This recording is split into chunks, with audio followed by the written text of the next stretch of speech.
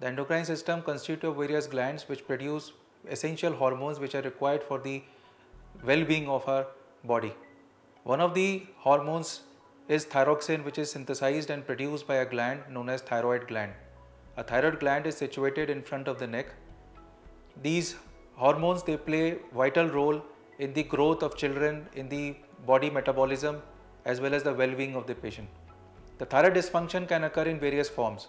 One of them is that the thyroid gland may not function properly and they underproduce thyroxine. This is known as a hypothyroidism. On the other hand, it may overproduce thyroxine hormone, which is known as hypothyroidism. It may also present with a lump in the neck known as a thyroid nodule or goiter.